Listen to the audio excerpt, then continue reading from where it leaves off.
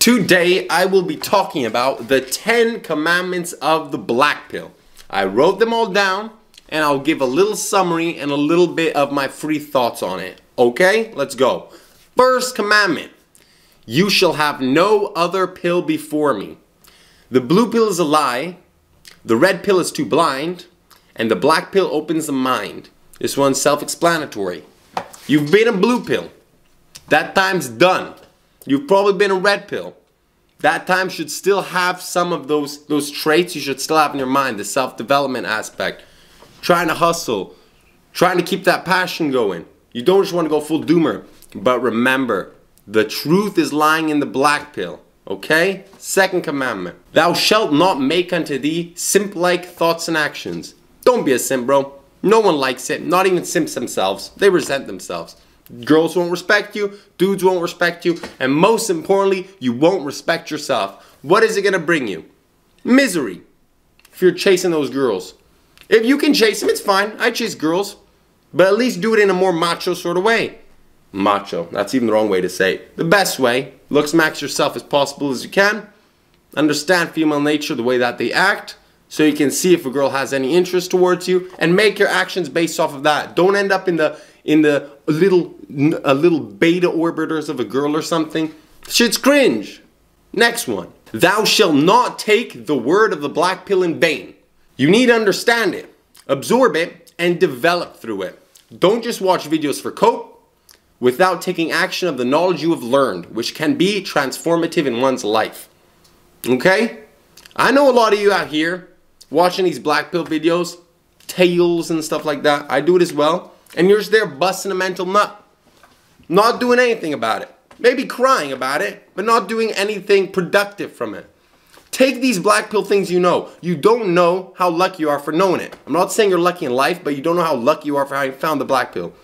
Me, as a Chad, having done game and many things like this, the thing that had the biggest change, getting girls wise or like self-development wise, was understanding the black pill.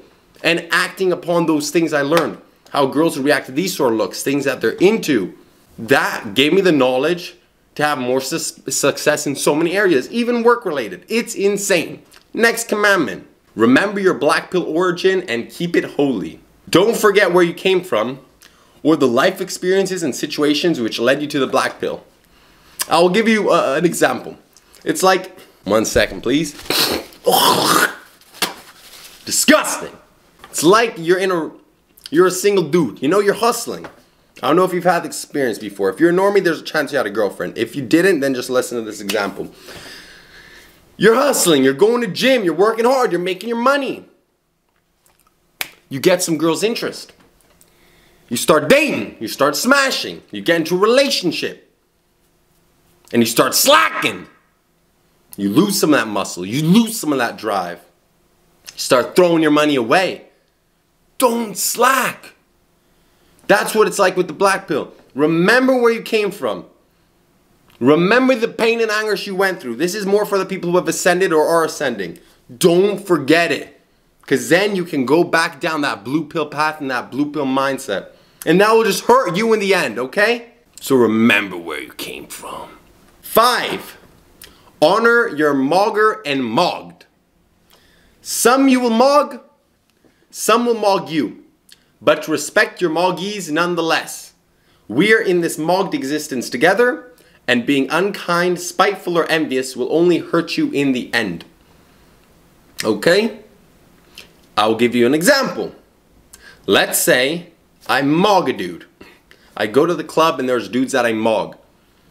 You might have known Chads that will even exaggerate more. They will shit on the guy. They will take advantage of that point of power they're in to lift their own self-esteem, to look cooler in front of girls or other guys, which it doesn't work like that. Maybe for some idiot guys. But you gotta respect dudes that you mog. Even lift them up. Give them some attention. It's what I do if I'm in the club. I'll give them attention. I'll hang out with them.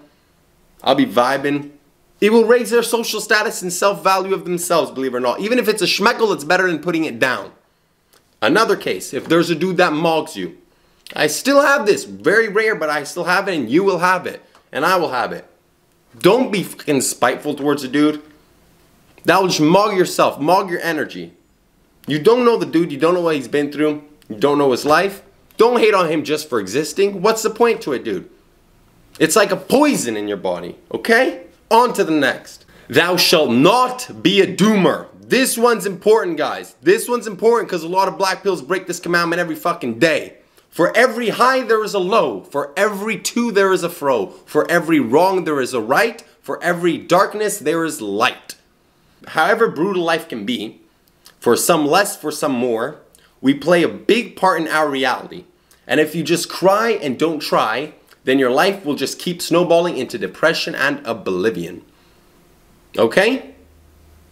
Don't be a doomer. I know it can be difficult sometimes to have an optimistic attitude in life, especially when it just keeps giving you hits after hits. I got a couple of days right now where I've been getting mogged by life, dude. Not as bad as like a couple of years ago, but I've had some things that was a pain in the fucking ass for me. And I was looking at the glass like it was half empty. But I changed my mindset. And that's what you gotta do. Because believe it or not, your mindset changes a lot in life. I'm not going to start quoting books or stuff like that. I'm just going to say that. And for those of you who will take it and know it, good for you. For those of you who want to throw it away, that's your choice, dude. That's your life. It's on you. Next one. Thou shalt not commit envy. This is a big one. And I know a lot of you have had this issue. I've had this issue.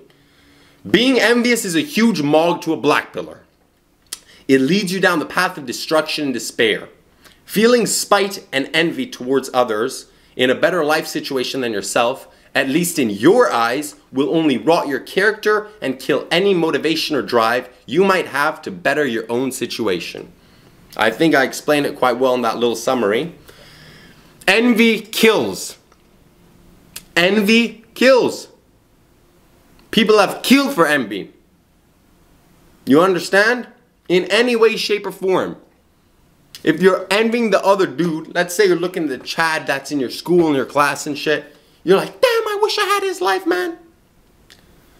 He could have an amazing, perfect life. Rich parents that are super nice and shit and amazing shit. He could come from a trailer park with his dad who beats him, his mom who's dead, and shit, and his brother who's dying of cancer. You don't know, so don't judge a person's life just based off what you see on a first aspect.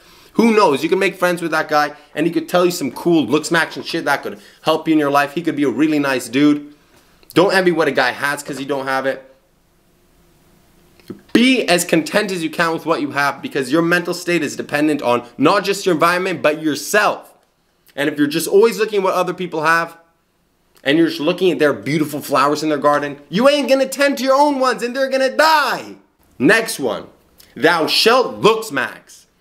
This one is self-explanatory. If you're an average or below average looking dude, then you gotta put in the time and effort to better your situation. Small, slow steps go a long way. So have patience and faith in your looks-maxing journey. 1% in 100 areas makes 100%. I don't have to explain why looks-maxing is important to you guys. You should know it, and more importantly, you should be doing it. How do you know if it's all for naught? How do you know if it's all for naught? Unless you try it. You might just find an extra hobby you like. Fashion, gym, anything like that. Next one. Thou shalt not bear witness to looksmacks.org. None. I'm not even going to give them some attention by this. You understand it. Screw that stuff. Nasty. Don't know how to do ratings.